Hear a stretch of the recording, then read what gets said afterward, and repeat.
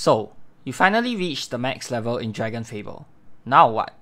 How's it going, guys? I'm your host Korriban Gaming, and today I'll be sharing with you guys 8 things that you can consider trying out in DragonFable at endgame.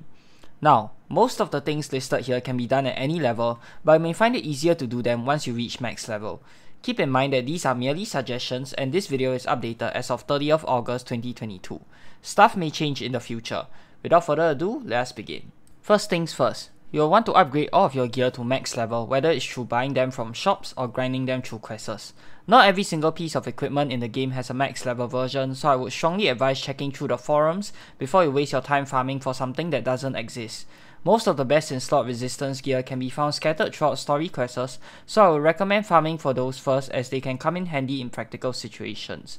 You can also start to slowly upgrade your Defender Medal gear to max level through the Tinder's Disarray quest, but I would highly recommend to wait for a war as it is considerably faster to farm Defender's medals through there.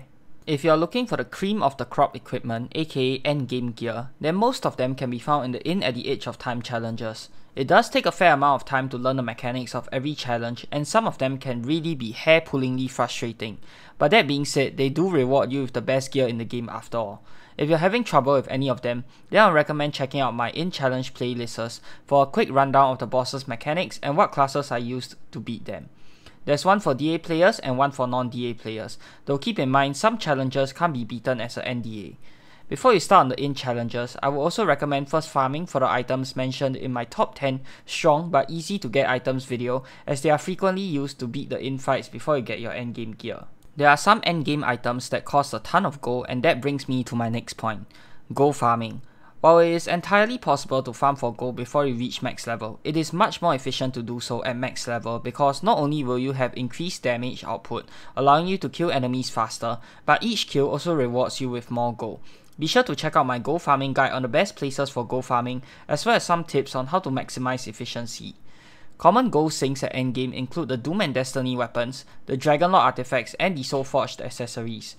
With the ability to max your potion training through the use of gold nowadays, gold farming and paying for the training straight up is a much faster way as opposed to leveling up the potions the conventional way, so that's also something you can spend your gold on. Low drop rate items. Some notable examples include the Vanilla Ice Katana, Chicken Cow Armor, Bonehead Pet, and the list goes on.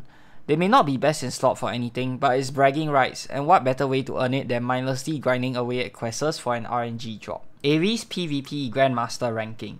This is probably as tedious as, if not more tedious than farming Defender's medals, and while back in the day it used to reward you with the best Void Element weapon in the game, much better weapons have been released with the introduction of the Inn, and all you really get now is a badge and a fancy title for your efforts. But hey, it's something, right? Fishing. Another tedious grind that really doesn't reward you with anything other than a badge. The worst part is that there's RNG involved, so you may find yourself struggling to add that elusive fish to your aquarium. Luckily for you, you will most likely find all the fishes before you max out your fishing rank. Classes. While not every class is useful, most of them are at least good in one aspect. It's nice to be able to switch between different classes for the in challenges without having to worry about leveling them up. This being said, I do feel most players will have at least tried to rank them up before they reach level 90, but it's something to think about for those that haven't. The seasonal storybook quests and their respective classes. Unless you have the Storybook DC house item, you're gonna have to wait till they come around every year, but generally they are pretty easy to do.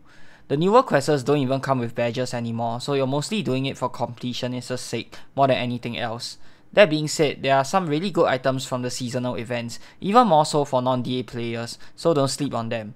The seasonal classes on the other hand generally aren't fantastic, but non-DA players will find some of them useful for the inn.